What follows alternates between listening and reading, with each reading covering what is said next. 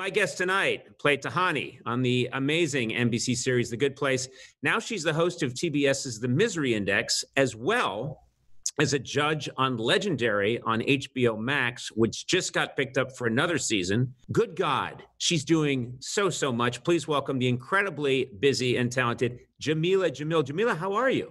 I'm good. I'm curious how you're doing during lockdown as a person. How are you handling this experience of being locked down? I am worryingly fine. Like, I am more afraid of leaving lockdown. This is, I didn't have any friends till I was about 19. So my entire youth was locked down. I've been training for this my whole life. This is my Olympics. I was made for this moment. I was born for this. Wait, is this true? You had no friends until you were 19? Really, I mean, if you've seen my Twitter, is it that hard to believe? I was just super shy and incredibly socially inept, and so I just wasn't great with people. Yeah. Well, you know, I have my 12. I have my special 12. Yeah, it's that's very good. A few friends of high quality is all one needs. Exactly. I have about 8 friends of very low quality. So I've got the formula wrong. And if they're watching right now, you know who you are. I was excited because I heard that you got a puppy. Was that because of the quarantine you got a puppy? Do you think that helped you make the decision, or? For sure. I think, well, I've always wanted a dog and I've just never had time because I've been on planes and trains and automobiles. I've been moving around consistently, and knowing that I knew this wasn't going to be 3 months. I knew that this was just going to go and go and go and go. And so I just thought, I'm going to spend a year in my house and I have no intention of picking up any new skills, really.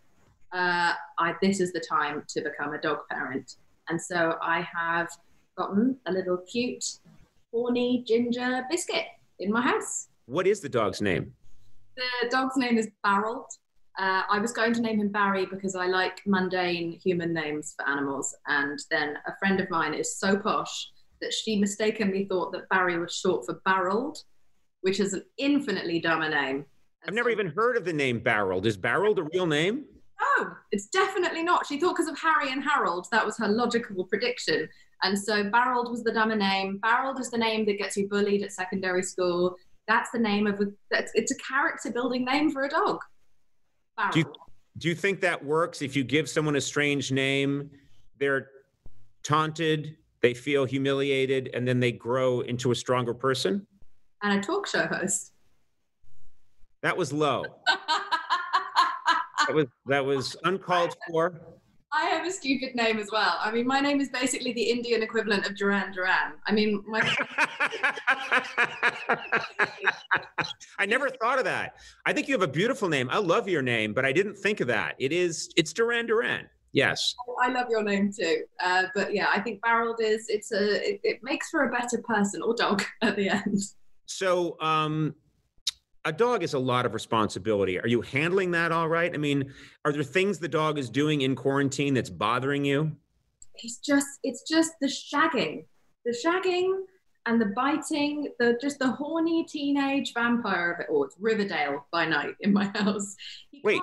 He started humping at 9 weeks old. And like, I know that the kids are growing up fast, but Jesus Christ. 9 weeks old and he's humping like crazy. Yeah, so his little pink lipstick at 9 weeks. Okay, first of all. As he humped his little blanket, which we now call a ghost, which I shouldn't have said on this show, and I'm sorry. Shall I leave? No, you shouldn't leave. We'll just process what you've said. Yeah, I don't think you should refer to Barreld's little lipstick. Men don't like that. We don't like it when it's referred to that way. Trust me. Okay? Take it easy. He's a good dog. It's a lot of responsibility, but it's incredibly fun. And it's also, it's a weird time to get dogs because you can't socialize them. So I'm worried I'm going to have like a little agoraphobic sort of politically incorrect dog that is going to be afraid of all other people that don't look exactly like me. So, right. I don't know how it's exactly. Because of the quarantine, you're going to have a racist dog. That's what's going to happen. Yeah. Not just that. Apparently, you have to they're afraid of people wearing hats, people wearing masks, everything. So I have no idea how it's going to go. I'm going to age very fast. I can tell. I don't think so. What do you think's going to change? I love hearing your opinions on things, and you have a very good way of looking at things. Do you think society is going to change in a fundamental way because of this pandemic and this quarantine? Yes, I do. I think there have been lots of downsides to what we've seen in humanity this year, but I also think one thing I've enjoyed is seeing our value system shift. And so we have stopped glamorizing and glorifying things like wealth or celebrity and all these different things. Like we've entered this moment of complete, like, eat the rich, drag the celebrities. And like, I log on Twitter every day just to see like whose leaving party it is, who's been cancelled today. Right.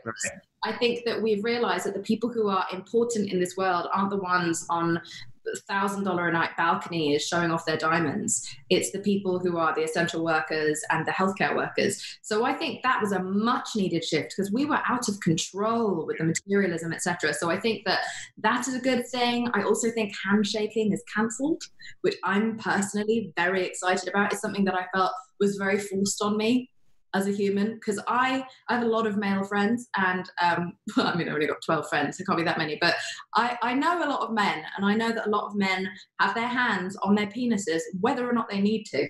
Just sometimes when they're on the phone, they're having a play, having a fiddle, having a rearrange, and then they're shaking your hand shortly afterwards. So you have a penile imprint.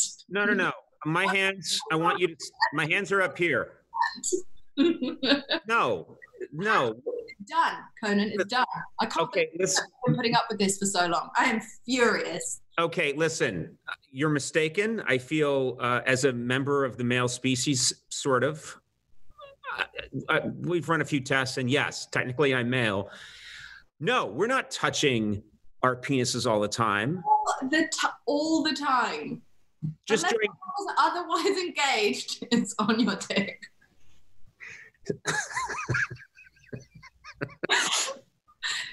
You can replace me with another. No. It's basically you're saying it's why I had the talk show desk for so many years. No, not true. There's too much shame there. So I think you might be right about some guys, but yes. I'm really red. That image alone makes me not want to shake anybody's hand ever again. So, and it's over. It's over. It can't be for anything. It's for handshaking. Let me switch to a somewhat classier area of conversation, and then we can always switch back to what men do with their hands and their penises. I want to mention you have a podcast, and a lot of people have podcasts. I really love your podcast. The title is I Weigh, and it feels like a very important topic to be talking about these days, not just the normal chit chat. Can you tell us what I Weigh is all about for anyone who hasn't heard it? So I Weigh was a social movement I started 2 years ago to change the way that people measure themselves, so via their inequalities rather than pounds and kilos on a weighing scale. But it has evolved over the last 2 years to be a kind of full mental health movement and a movement against shame. And so aside from my penis shaming that just happened, I don't believe in shame. I clearly don't have any, not a trace left. I am bankrupt to give. And so I wanted to make this podcast a mental health podcast where we would explore all the kind of most stigmatized topics and have people from all backgrounds, whether they are celebrities or they are experts or scientists, etc., come on and talk in a very demystifying, destigmatizing way about things that everyone's going through, but we just don't talk about it enough. And I had planned to do this podcast before the pandemic hit, but it just came at a time where people didn't have access to therapists, they didn't have access to each other. And so it's been strangely helpful, I think, for some people, in just hearing that you are so not alone in all of the things that you are experiencing. This speaks to something that I think about a lot. Both of us know a lot of celebrities, and we're accustomed to people thinking that celebrities, they take a quick glance and they say, oh, this person's, they don't have anything to worry about. And they must love themselves. And it's been like a personal crusade of mine to say, pardon my French, but like everybody's up. And so many people would look at you and say, this person, how could she talk about shame? She's so beautiful, when of course you could talk about that. You're a human being. You have the same experiences as everyone else. And so that's probably something, demystifying that, I think, is really important. Yeah, I mean, I grew up with just such glossy role models, and I didn't know anything. I didn't even know about people making mistakes or they're, growing in public. I never saw anyone grow in public. It was just such a glossy veneer of bullshit. And so it made me feel so isolated in all of my experiences, because I've suffered with my mental health issues for 20 years or so. And so have my family members. I thought there was something so wrong with us. I didn't know, because I didn't have any transparent role models who told the truth. And so for better or for worse, I'm determined to be as transparent as I can. And sometimes that leads to some questionable moments publicly, but it also means that I'm being willing to be the anti-celebrity and just be vulnerable and human and flawed. Right. That other kids can know that it's okay if you, like, a isn't deaf. Right. You have to do better. And so I think that I've tried to be what I didn't have when I was younger. And I'm just, it's a social experiment. I don't know how it's going. Well, we've been talking about, maybe I'll come on your podcast, because I have a lot of things to talk about in this arena. I would love to. I also think, and I want to know what you think about this, but I think that artists in particular are almost more likely to be messed up. There's something, I think, in you, there has to be something in you that would drive you to do such a weird job and to need the approval and applause and the love of other people. I think there is something inherently, like, there's not to turn this into a therapy session, but I think there's a little hole inside of all of us. And I also think artistry, comedy, song lyrics, etc., I think that they are a way of a kid who doesn't know how to communicate, learning how to communicate with the world. Yeah. So I think in itself, it speaks to some sort of like kink or damage in there that, this is how we process it to make other people happy. Definitely. I've been saying this for 27 years. My nightly comedy show is a cry for help. And instead of anybody saying, how can we help you? They say, great, we're wrapped for the night. Let's do another one tomorrow. Yeah, but maybe this will help really get the word out that I'm in desperate need of assistance. I want to make sure I mention your new show, which we said just got picked up. Congratulations on that. Legendary. This is about this whole culture of ballroom. Some people may think they know what ballroom means, but they probably don't. Can you explain? Yeah, so I think a lot of people imagine the waltz when they think of ballroom, but ballroom is actually an underground scene that kind of nurtured young Black and Latinx talent, often queer and trans folk, who had been shunned from their own personal communities and found their kind of chosen families within the ballroom scene. And it's full of art and fashion and music and voguing, the type of dance that people think Madonna invented, but she didn't. She was paying homage back then to the ballroom scene. And so we have made a dance competition about ballroom, because it's been really frustrating to spend decades watching mainstream pop culture borrow from ballroom. So like vernacular, the way we speak, like spill the tea, shade, all these different common phrases that we have in our day-to-day language, fashion, art, music, dance, runway, all of it comes from ballroom. But ballroom never gets credited and it never gets paid. And so we wanted to make sure that for the first time people realize where all of this comes from and start to recognize the people who invented it. And so it's a cool show, and it's kind of half documentary style, half competition.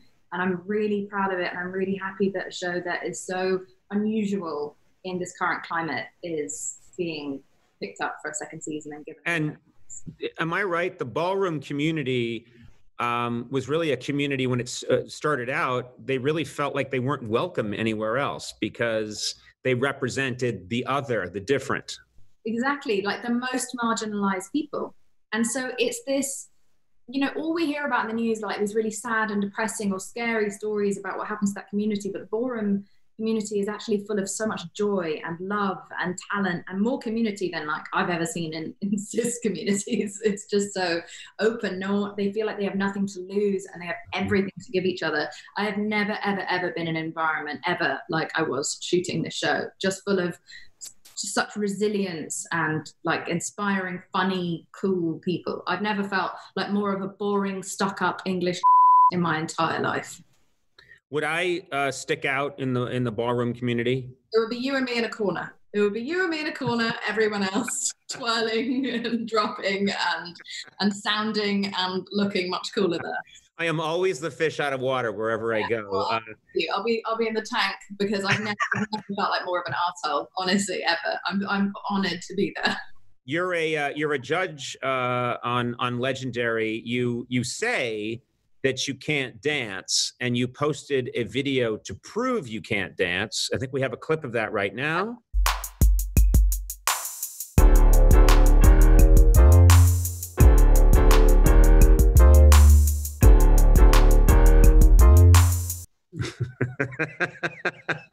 I think everyone can dance. It's just the willingness to put yourself out there. Right. So I approve of your dancing. And you also have been on record as saying, clearly you have many talents, but you think you have odd talents. You think you have strange talents.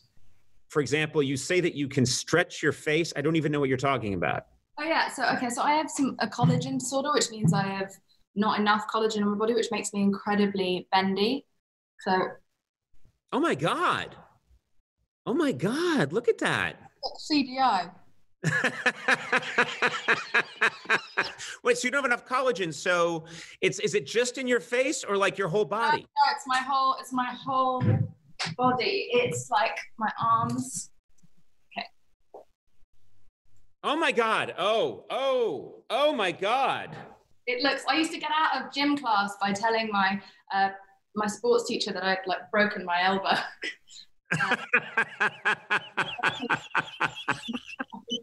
My shoulder. Oh my God. Comes in and out. I'm just like good in bed, bad at sports. That's the only way to describe it. Not that good in bed even. Just bad at everything. I can also kiss my own ass. I'm not going to do that right now. You can kiss your own ass? Well, no one else would do it, so I had to learn. Which way do you go? Do you go back? I go forward. You go forward and... Yeah, but I tend to go forward. It's easier. Just a little... I learned that when I was 9 years old. It was not a sexual thing. I'm not like my dog barreled. No. I'm just like, I belonged in a circus, not school. I would go to that circus. I'd be the creep that was at the circus every single day in the front row. With my dislocated shoulder. I find a dislocated shoulder to be very erotic. I just do. So you actually nailed my kink, one of 75,000 kinks. To everyone watching, put your erections away. Okay. As I told you, this is a show primarily for children and hosted by a child. Hosted by a child, a man-child, sadly. I love talking to you. I really do. I look forward to talking to you in the future. I guess I'll go on your podcast. Maybe you'll come on my podcast. And also, like Conan, for all the shit I talk to you, you are massively, massively in so many ways my hero. And wow. The things that I do because I'm just copying you. So. Well, you are a big celebrity crush of mine. I will say that. And I don't have a hall pass. Not that would interest you because you wouldn't be interested. But my hall pass is with my wife for all people that have been dead for 150 years. She says I can, if I meet Emily Bronte, I'm allowed to do it with her. So I have a similar pass system. But I think it's the only one that works. Right. Eleanor Roosevelt, one of my hall passes. Anyway, thank you so much for being here. Let me make sure I mention Legendary is streaming now on HBO Max, and a new episode of The Misery Index airs next Thursday right here on TBS. Jameela, thank you so much for being here, and good luck with your horny ginger dog. Thank you very much. Love you. Thank you.